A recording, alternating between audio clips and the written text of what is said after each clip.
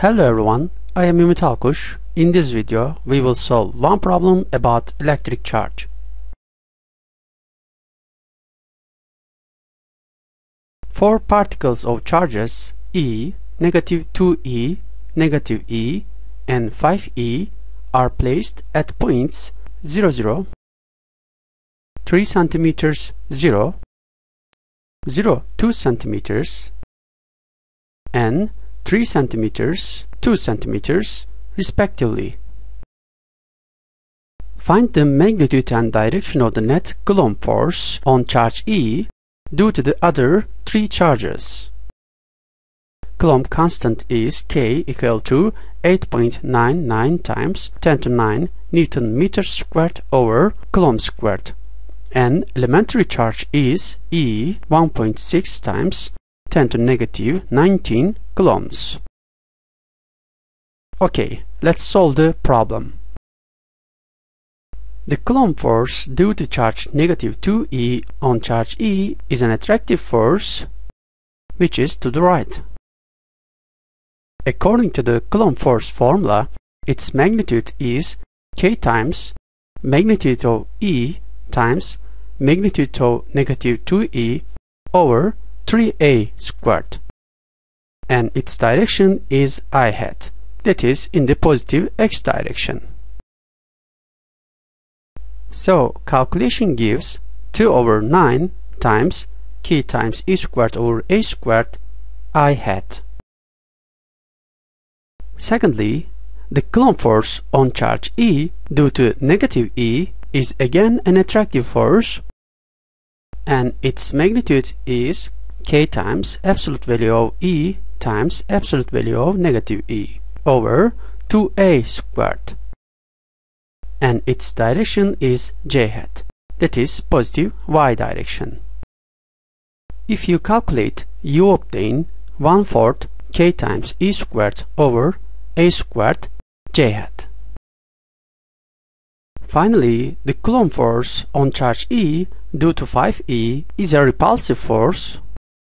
However, before finding this force, let us calculate the distance between E and 5e. It is calculated by the Pythagorean theorem in the right triangle as square root of 2a squared plus 3a squared, which is equal to square root of 13a.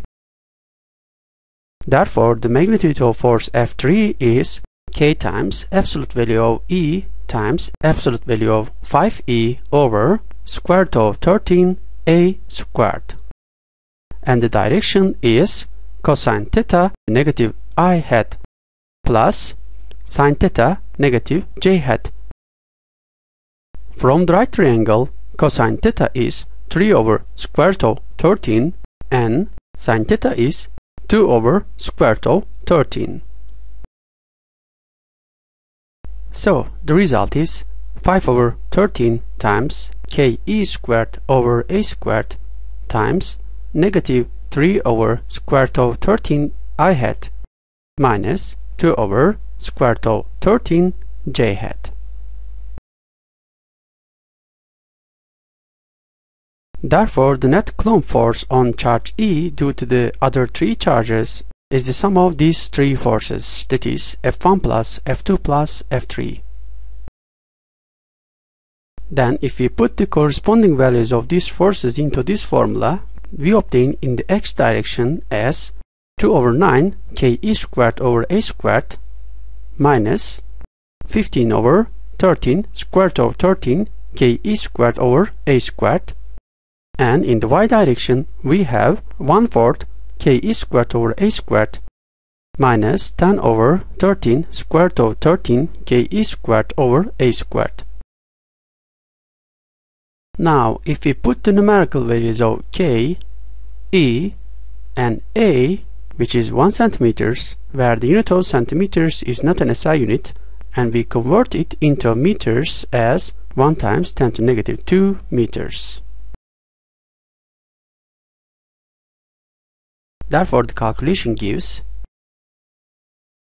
which is in newtons, or simply The magnitude of this net force is found by the formula, which is approximately in 3 digits 2.40 times 10 to negative 25 newtons. And to find the direction of the net force, we use this formula. Then we obtain negative 20.546 degrees. However, because Fnet is in the second region, we add 180 degrees to this angle.